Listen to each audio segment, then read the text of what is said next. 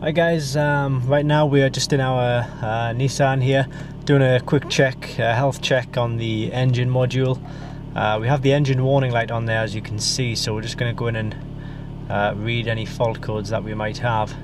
As you can see there, we've got O2 sensor, heater circuit bank 1 sensor 1, so we need to go ahead and change that over.